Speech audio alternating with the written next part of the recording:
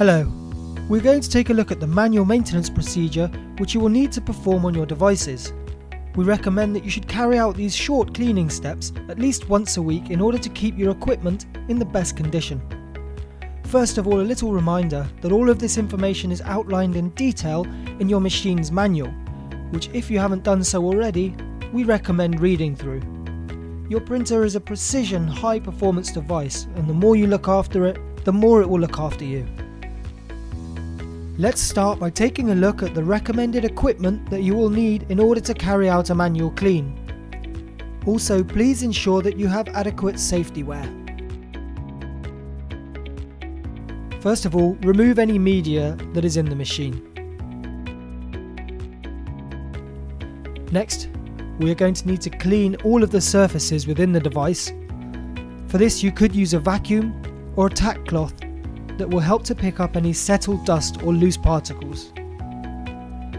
Here you can see we are using a scraper to remove any print or ink on the table. Then we're going to use some isopropanol to clean the surface.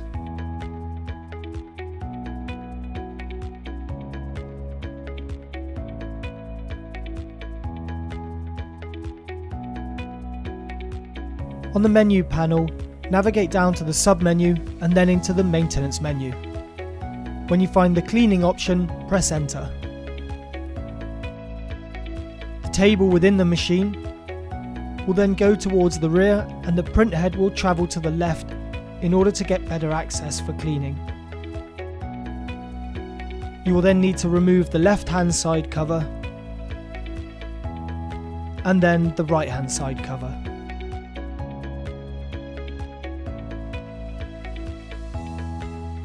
Using the cleaning solution for the machine, dip a cleaning swab into the bottle and wipe off any excess.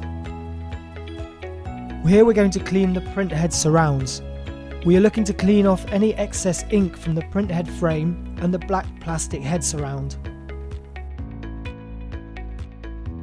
Note that we do not clean the print head surface.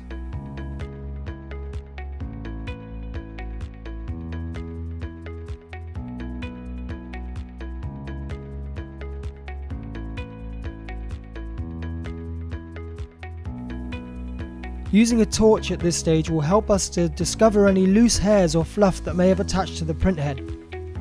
These can pick up unwanted ink whilst printing, so we'll need to use the swabs or tweezers to remove them.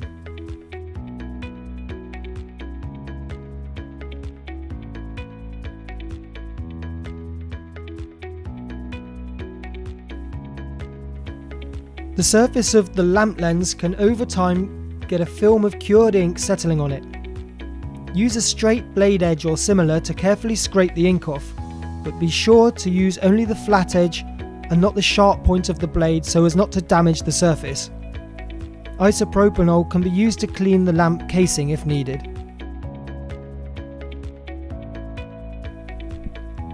Now moving over to the right hand side of the machine, we will need to clean all around the wiper blades to remove any excess ink. You may need to gently rub at the surface of the wiper if ink has accumulated and dried there.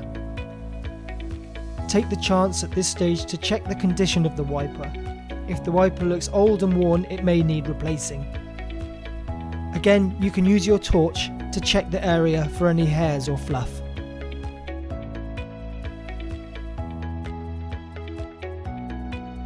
Next we move on to the cap tops. The cap top makes an airtight seal on the underside of the print head when it is not in use. You will need to clean around the gasket to ensure that the seal is clean and working properly. Clean the plastic surround and the rubber seal. There shouldn't be any need to clean the inside of the cap top, as this part runs any waste ink into the waste ink bottle, and therefore it is normal for it to have ink showing. Now you can clean any other parts of the machine. If you see ink on any of the other surfaces within the machine, you can use the cleaning solution and swabs to wipe it away. Be sure to check the waste ink bottle before finishing. And that's it. The menu panel will say finished with a question mark. Press enter and follow the instructions to replacing any covers.